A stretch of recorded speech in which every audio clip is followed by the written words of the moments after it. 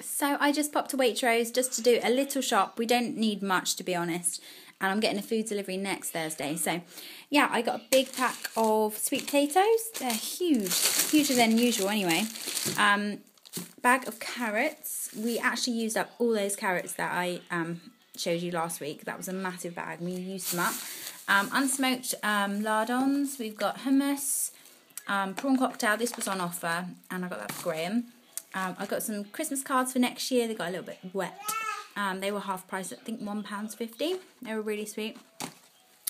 Tender stem broccoli spears. They look nice. Half a cucumber, some butter because we've run out. Bananas, nectarines. They look delicious. Puff pastry. I'm making a turkey pie this week. These rice thins. They were on offer at £1, and I got some of these little Father Christmases and reindeer chocolates. They were half price. I think they were about 30p or something. Maybe a bit more, I don't know.